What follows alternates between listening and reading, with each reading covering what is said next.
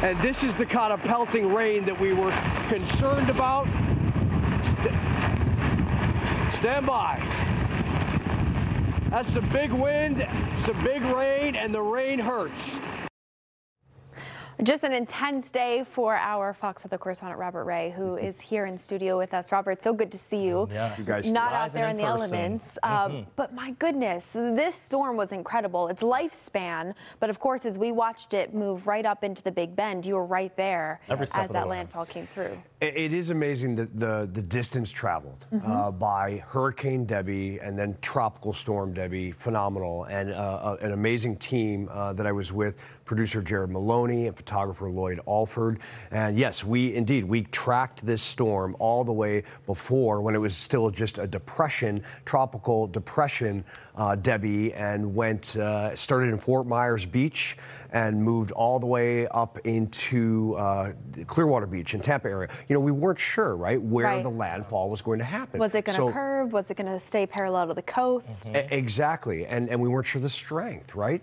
So what we ended up doing is going into Perry, Florida, a little inland. We did not want to experience the storm surge. That is something that, you know, I always make sure that I'm away from that because it's just deadly. And I don't want to put our team in jeopardy with surge. It's just not worth it. So we decided to go into Perry, where we experienced the northwest quadrant of the eye wall. You know, Mike Seidel was to the south, really where the eye was coming over, but we got the fury of the northwest quadrant of that eye wall. And maybe you see this video of the rain and all of the winds coming in that morning. So 7 a.m. we had the landfall, and then we assessed, what do we do next? And Jared Maloney and I decided that, okay, you know, Debby's gonna head north, and so we're gonna follow this, but we're gonna head to the Atlantic side off of the Gulf, and so we ended up in Jacksonville Beach experiencing those winds and those bands, because that's how wide this is, you know.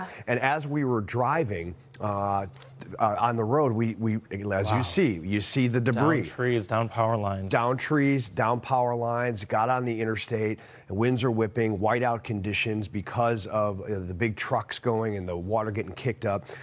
So we end up in Jacksonville, we overnight there, and then from there we assessed what was happening as Debby moved up the coast, right? It was still on land. Right, you're watching where it's ultimately, because there was a lot of questions with Debby, right? Was it going to stall out over land, or was it going to eventually emerge off the coast? And then from there, could we see re-strengthening? How long does it stay in the Atlantic? So I think, you know, that process of you trying to figure out where is the best placement for us to tell that story. Exactly. And so you see the red line, that's the track right here where it was going. So we're in Jacksonville Beach, and we decide, okay, we're going to head up to the Savannah area and Tybee Island.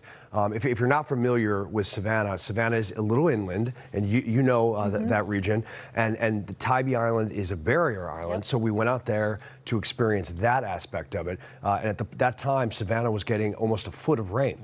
And so as it moved, and we knew that it was potentially going to go back out into the Atlantic and form and just stall, we decided, okay, so we'll go from there, Tybee Island, up the Carolina coast and end up on Carolina Beach, which is just to the south of Wilmington, because we knew that that landfall may occur somewhere around Charleston, or that second landfall when it goes out, and so that's the position we put ourselves in, and the outer bands came in, and then we were in North Carolina. You're seeing this video of reporting in North Carolina where there was a tornado in Wilson County, and unfortunately, one person did lose their life in the middle of the night.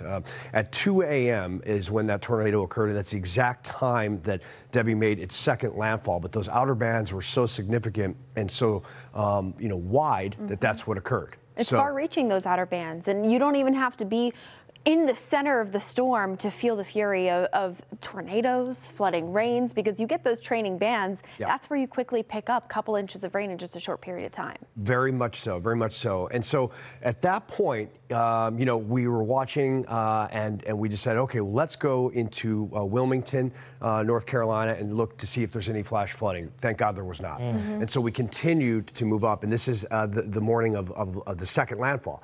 And so we end up on that tornado scene, and then after that, we tracked it up into the mid-Atlantic and ended up in Washington, D.C., where we saw those rains and the fury of all those rains. And that was yesterday morning. As commuters, you see this video right now of the winds whipping there and people trying to get to work, and some tourists. Remember, it's still summer, and there's a lot of families vacationing at this point still, and yet they were going through all of that. And then monitoring all of that situation, we left D.C., and unfortunately one of our vehicles hydroplaned and 360'd and went into a ditch. We had to have that towed, and then we consolidated vehicles and continued to make our way up the Mid-Atlantic into the Northeast and monitoring all the scenarios. And eventually, after many different discussions, we reported in New Jersey yesterday as a line of storms came through. Yep, and then we're made our way here to the Big Apple